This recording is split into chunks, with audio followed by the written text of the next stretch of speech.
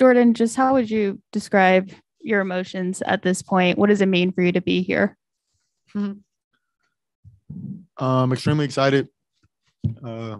Really special moment. We worked all season for this, and long season, a lot of highs, some lows, and being able to, win the Western Conference with this group of guys is special. Jordan, on that technical foul free throw, did you and Steph talk that over? Yeah. How'd that go? Steph said he wanted the free throw. So there are very few moments, if ever, that I'm passing up a free throw. And if it's to anybody, it's him. So he's a Western Conference Finals MVP. I guess I can give him a free throw. You've been here the last 3 seasons. It's started basically at the bottom. You guys had the worst record in the league. Back to this moment, what has, as a young player, you kind of watching the franchise come back to this, what has Steph's daily presence meant to you guys? Everything. But what makes it so special is that it's also everybody. It's not just Steph, it's Andre, it's Draymond, it's Clay, it's Loon, and even adding the vets that we did this year who just have basketball experience.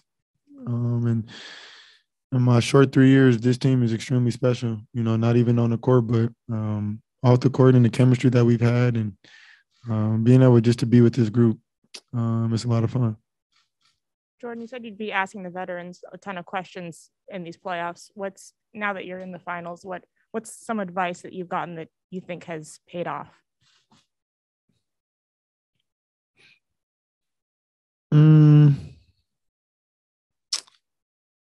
It's all new. It's a new experience, and there'll be a lot of adjustments, and just the little nuances, whether it's, defensive coverages or timing and score, play calls, how repetitive or how consistent, just little things like that, pace. So it's one thing to do it during the season,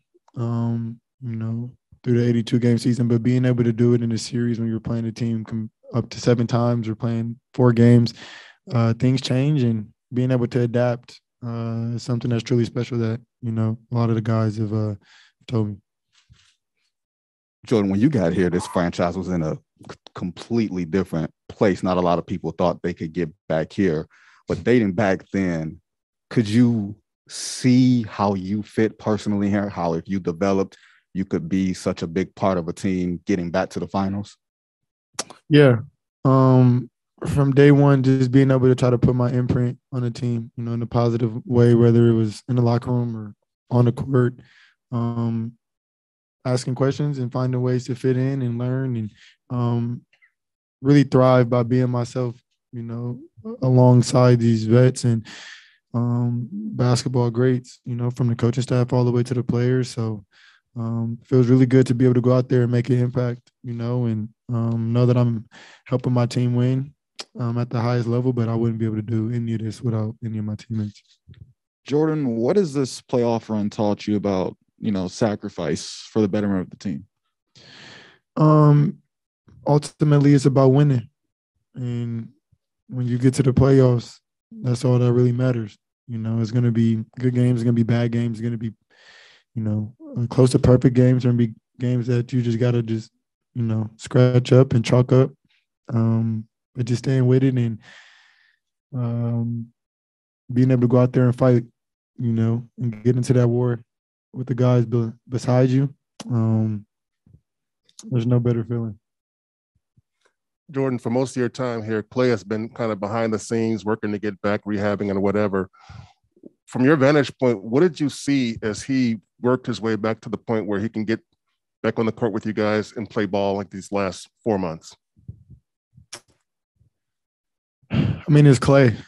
It's Clay Thompson. And even though he was out, for a couple of years, it didn't change who he was. And if anything, he came back stronger mentally.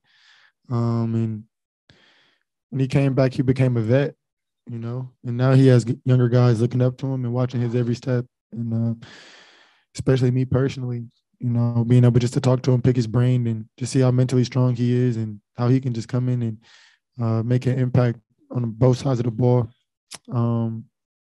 Extremely happy for him. His perseverance, his mental toughness, it's insane. And being able to have somebody you can look up to every single day, work out with them and text them and call them and hang out with them. It's not too many things I can say how I feel other than I'm so happy for him. Jordan, you were here the 2 years that it wasn't very good. How did the bar change, the expectation change inside once everybody got healthy and everybody was back? I think what makes us special is we always knew we had championship DNA.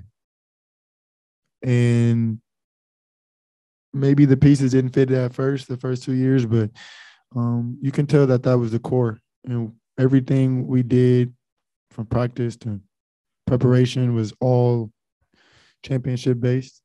And these guys have so much experience and so much knowledge that they're willing to share. And it really helps. So even though the 2 years were tough, I mean, it obviously built up to this, you know, and we're just now seeing, you know, almost everybody be healthy in the playoffs. And essentially it's a new team. But